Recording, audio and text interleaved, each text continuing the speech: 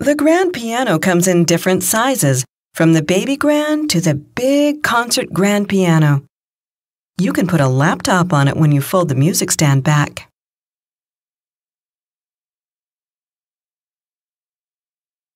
The upright piano also comes in different shapes and sizes.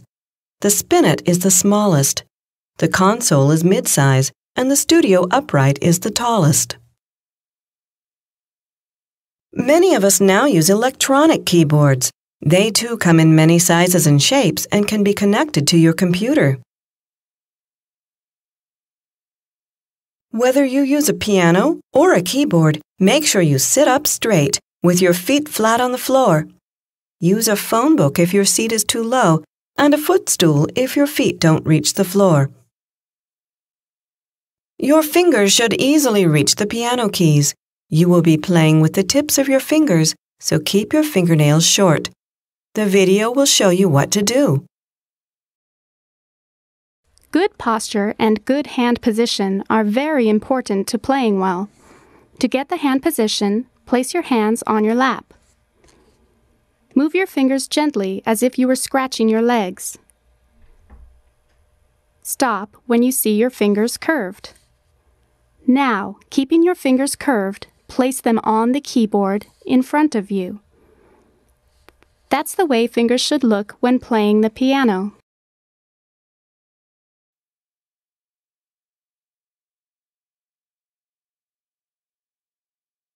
It's easier to play when we know which finger to use. That's why we have numbers. To remember the number of the fingers, we'll do a little wiggling exercise.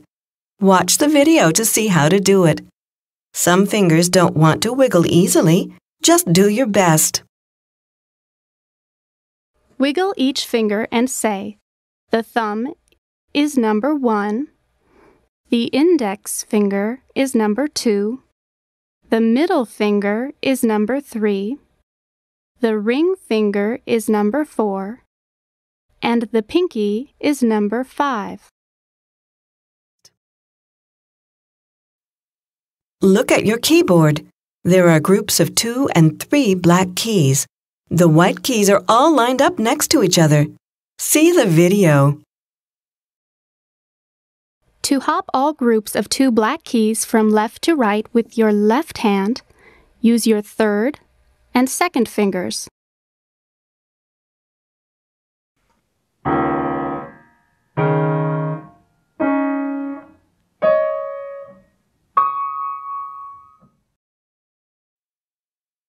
Listen to the sound.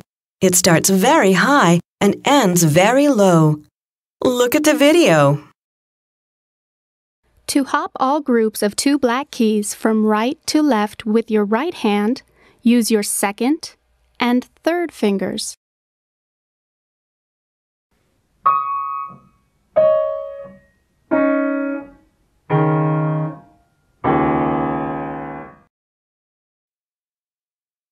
Say up, up, up aloud as you hop up to the end. Hear how the sound gets higher? Watch the video.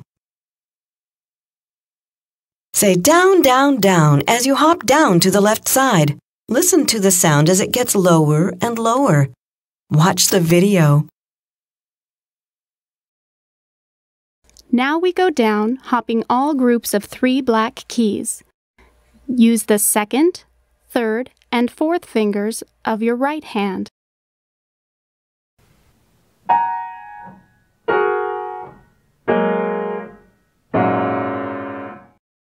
If you check out the keyboard below, you'll see that the first 7 letters of the alphabet, A, B, C, D, E, F, G, are repeated over and over. Use the second finger of either hand to play and say the name of each key going up and down the keyboard.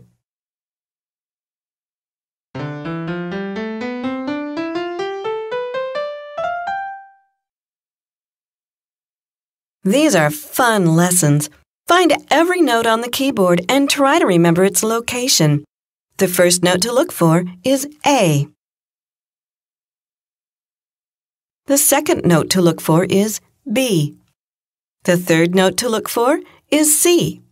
C is a very important note. Be sure to remember where C is. The fourth note to find is D. After you find all the D's, you will be looking for the fifth note, which is E. The sixth note to search for is F.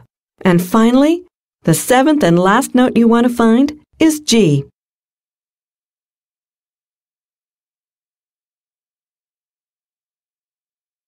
We found the notes on the keyboard, but wow, we have landmark notes that tell us where to put certain fingers. Our first landmark note is middle C. It's the C in the middle of the keyboard. Watch the video to see. This is middle C played with the right hand.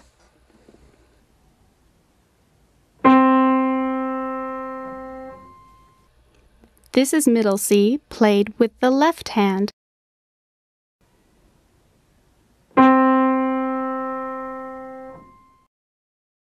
Our second landmark note is F. Put your left-hand thumb on middle C and count down 5 notes, putting one finger on each white key. The pinky will be on the note F. You will be playing the landmark F with the left pinky. Watch the video. Here's how you play landmark F with your left hand pinky.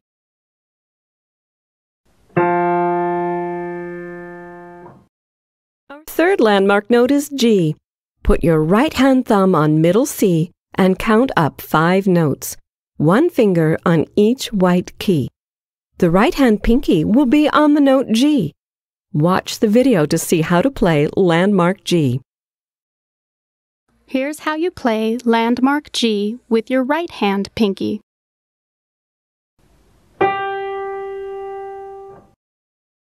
The landmark notes C, F, and G are very important. Be sure to remember where they're located on the keyboard and on the staff.